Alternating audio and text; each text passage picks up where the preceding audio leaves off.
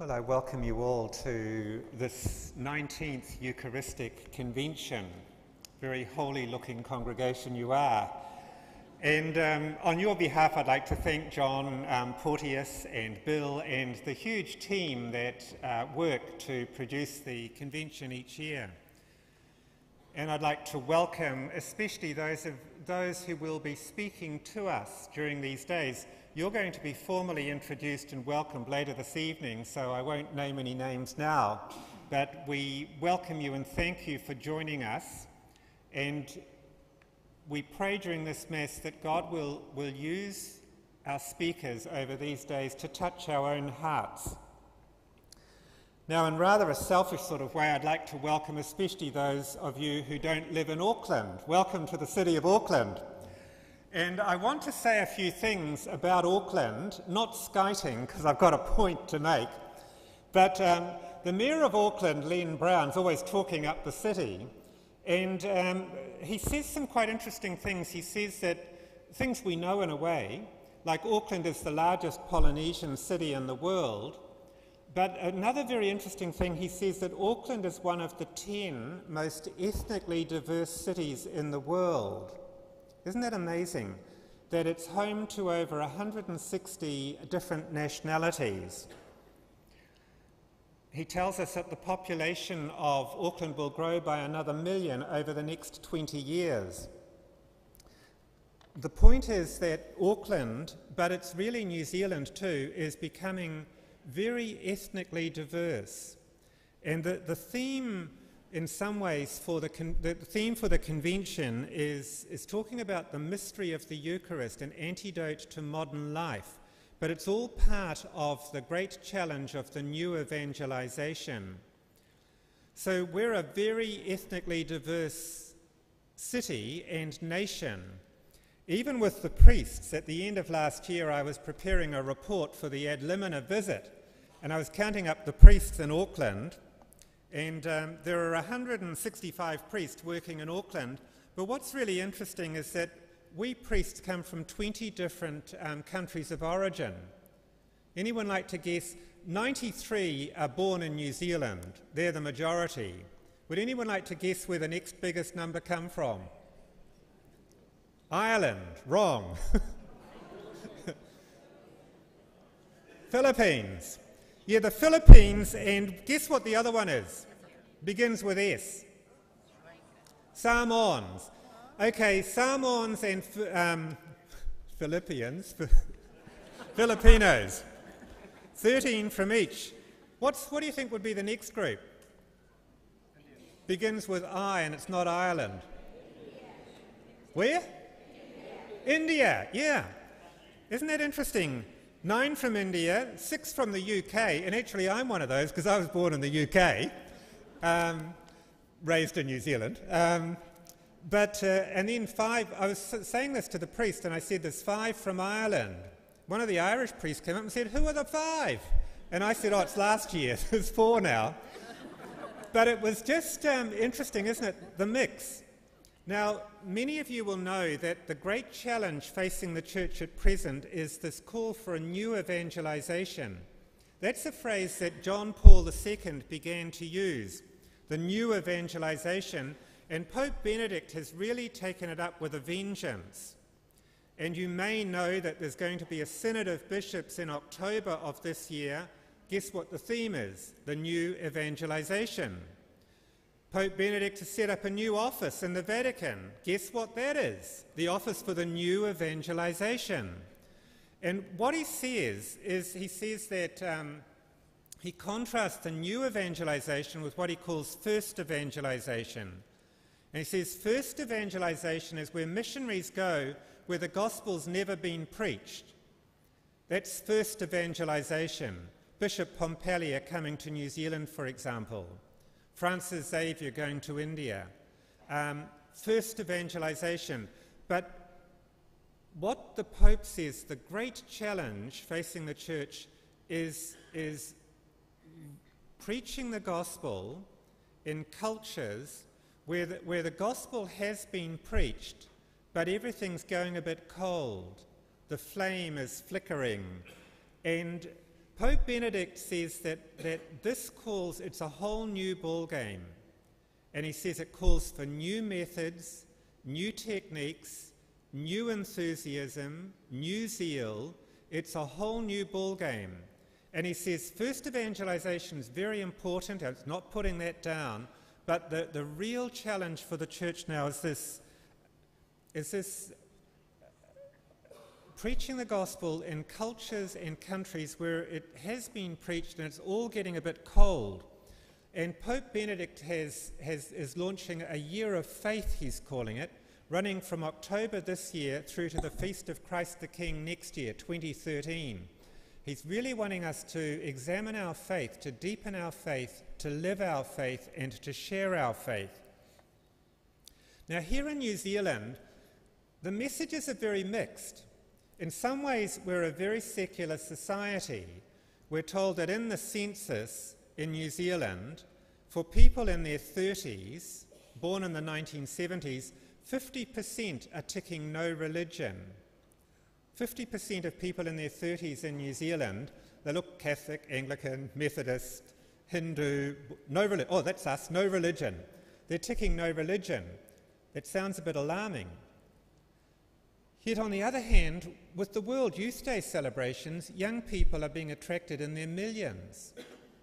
Here in New Zealand, with our own Catholic school system, we have 65,000 children in the schools, and we know parents are queuing up to try to get their children in. So I think, well, what's going on here? How secular is this society? In some of the schools around Auckland, they have a weekday mass, you know, when the chaplain comes for mass. What's really interesting for me, in some of the schools at the voluntary weekday mass, they have attendance in the hundreds. And you think, well, what's all this about? Sacred Heart College, they have something like 600 students come for the weekday mass. It's voluntary. You don't have to be there. What? These are very mixed signals. Last Friday was Good Friday. I was part of the Stations of the Cross from the seminary to the cathedral, but almost 1,000 people, and most of them young. It was organised by the university students. But again, very interesting, isn't it? The challenge of the new evangelisation. And I mentioned the ethnic diversity of our culture, our society, because in some ways that's a sign of hope. And I keep thinking, the challenge of the new evangelisation, we shouldn't think that's an issue that they're going to solve in Europe. I mean, they'll be trying to solve it, but maybe where it can happen. Now, last month in Australia, there's a newspaper called the Australian Financial Review. All of us economists buy copies of that, you know, find out how business is going. The Australian Financial Review.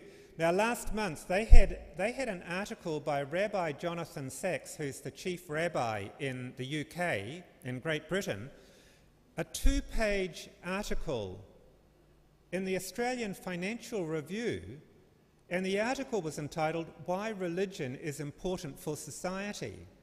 But isn't that interesting? A newspaper for financiers has this huge article on the importance of religion for society. What's that saying? And in this article, Rabbi Sacks, he has very interesting things to say. He talks about how religion seems to just keep making a comeback. And he mentions in China, 50 years ago, Mao Zedong declared with great pride that China was a godless society. No religion. And Rabbi Sacks says that in China today, there are more practicing Christians than there are members of the Communist Party. Isn't that interesting? And he goes on, he says, it's very odd, he says, when you think about it in modern society, that religion doesn't just die out. Because he said, you know, if you want to explain the world, we've got science, you don't have to go to the book of Genesis. He said, if you want to control the world, we've got technology, you don't have to pray. He says, if you want to prosper, you don't need God's blessings, all you need is the world economy. Well, he might be thinking twice about that at the moment. But he said, if you're sick, you don't go to a priest, you go to a doctor. If you're feeling guilty, you don't go to confession, you go to a psychotherapist. If you're feeling a bit down, you don't turn to prayer, you take a Prozac tablet. And he said, if you're looking for salvation and happiness, you don't need to go to a cathedral because you can go to the shopping malls and everyone gets a bargain. But he's sort of saying, you know, in the modern world, why do we need religion? And yet he says, religion survives, religion flourishes, and he says the 21st century is going to be an age where we're going to see a whole renew of interest in religion. And he makes the points, he says that basically religious faith addresses three questions that human beings ask day in, day out. Who am I? What's the meaning of my life? And how do I live? How should I live my life? What's it all about? And he said that human beings are meaning-seeking animals. That's what we need. Before anything else, we want to know, what's the meaning of my life? What's it all about? He's quite a nice little phrase. He says, science takes things apart to see how they work. Religion puts them together to show what they mean. So, and he sort of says we need both. And that was what John Paul II used to say. You know, in that beautiful encyclical of his, Faith and Reason, he opens it and he says that faith and reason are like two wings on which the human spirit rises to the contemplation of the truth. We need faith and we need reason. And Pope Benedict is making the same point. The theme for the convention this year is the Eucharist, the antidote to modern ills. And the greatest modern ill that people can face is that their life might have no meaning. That's anathema to the human spirit, a meaningless life. The English poet Sally Reed is an English poet, and she had a very interesting little reflection lately. She said she was brought up as an atheist. And she writes beautifully. These are the words she said. She said, I was raised an atheist. She said, I was brought up an atheist. The creed of non-creed was in my blood. That's the way I'm wired, non-creed. She said, Christianity was a symptom of bigotry or feeble-mindedness.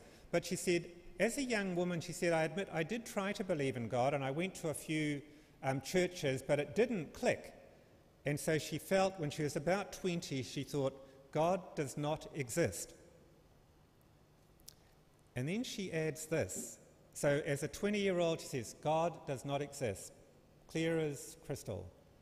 But she adds this, she said, I remember the dull sadness that came with this realization, something of the colour grey. She said, okay, the creed of non-creed's in my blood, doesn't make sense, I don't believe. And she said, I had a sense that the whole world just turned grey. Now, Sally Reed was actually received into the Catholic Church just a year or so ago in the Vatican. And she has these lovely words. She was writing on this mystery of faith, and she said, it's been said before, being Catholic is like being in love. As a poet from a most secular culture, I have come to know the Church as the ultimate poem, an intricate composition of allegory and reality that tries to give image to God's presence on earth. Being a Catholic is like being in love. Last Friday was Good Friday, and we experienced the grey emptiness, the grey silence that followed the death of Jesus on Mount Calvary.